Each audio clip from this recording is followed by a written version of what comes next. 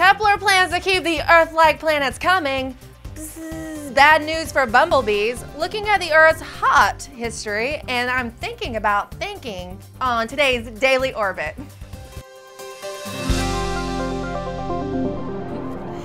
Hello and welcome to the Daily Orbit. I'm Emerald Robinson.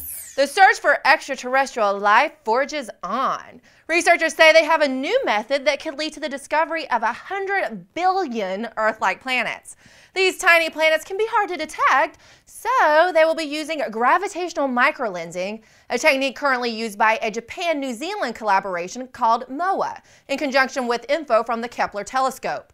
Kepler typically spots planets that are quite close to their host stars, while this new technique will look for habitable planets orbiting stars at distances typically twice the Sun-Earth distance. But astronomers say they'll need a worldwide network of robotic telescopes to really do the job, which are currently in development. They also said this is a step along the way to finding extraterrestrial life. Bumblebees have been recently kicking the bucket in large numbers, and new research is pointing the finger at metal pollution in flowers as the potential cause.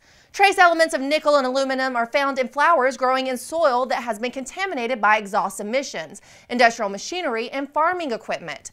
Besides causing death, ingesting these metals interferes with taste perception, agility, and working memory, necessary attributes for the busy bees. In the study, researchers found that bees could quickly distinguish and discriminate against flowers that contain nickel, but not so for aluminum, as they freely foraged on the aluminum-tainted flowers.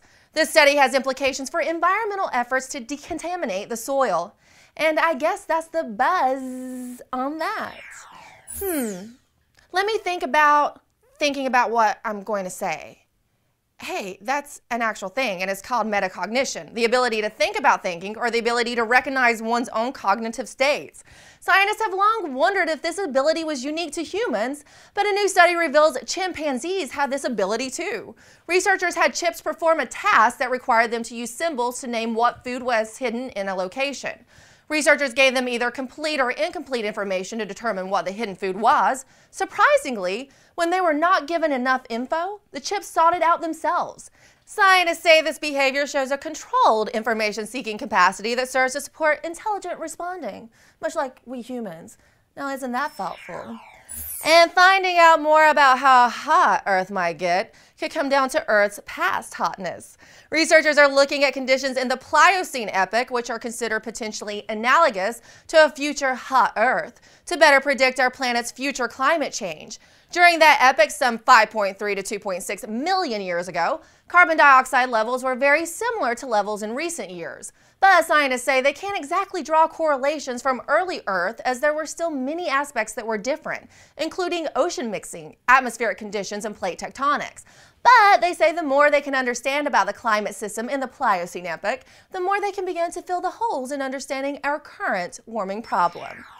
And here's one to get excited about. Scientists have developed a new form of radiation therapy that successfully put cancer into remission in mice. But the best part?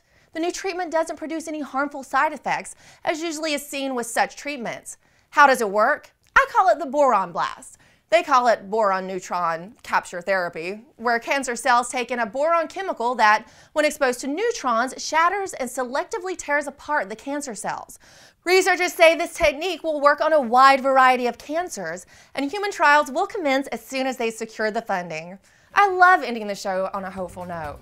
Well, that's all for today's Daily Orbit. It's been a blast.